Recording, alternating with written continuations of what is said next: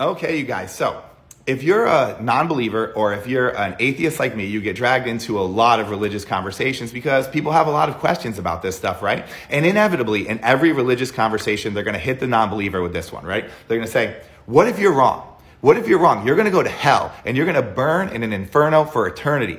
And you're right. If I was wrong and I went to hell and I had to burn in an inferno for eternity, that would really suck for me. But the problem is I can't find any research at all that supports any of these religious claims. So I think it's highly unlikely that I'm going to end up in hell burning for an eternity. And for me, I have to live my truth. I have to live my smartest life, right? So it's impossible for me to actually sit back and just live that lie on the hopes that maybe one day I get into heaven, or on the fears that if I might happen to be wrong, I might end up in hell. I can't let these old scriptures scare me or dictate how I'm going to operate. I have to let my modern mind, my modern brain, and the research that I do dictate how I feel about these important issues like religion, you guys. And the late, great Christopher Hitchens, he was doing an interview one time, and he kind of went into something like this that I'm going to go through with you guys, where he kind of helped explain this and make some sense of it to the religious people. So for all of us non-believers, we don't believe in any of the gods that existed throughout history. So some 3,000 odd gods that we don't believe in, right?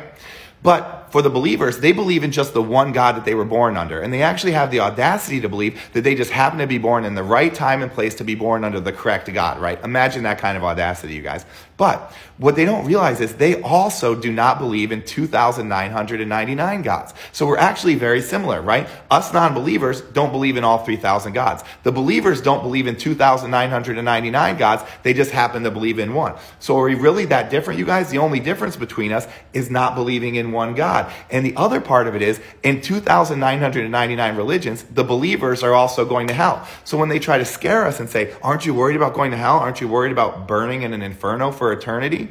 Well, not really, but you should be worried too, because in 2,999 religions, you're going to hell. Only in the one religion you were born under and you believe are you supposedly getting into heaven. So your shots of getting into heaven are like 1 in 3,000 at best if you're a believer, right? So none of this makes any sense when you really put it to the smell test. And I think Christopher's analogy is amazing. And it really goes to show you, I mean, who's more likely to be right, you guys? The people that don't believe in all 3,000 gods, or the people that don't believe in 2,999 gods and believe that one of them just happens to be right and it just happens to be the one they were born under? I mean, it's completely unlikely.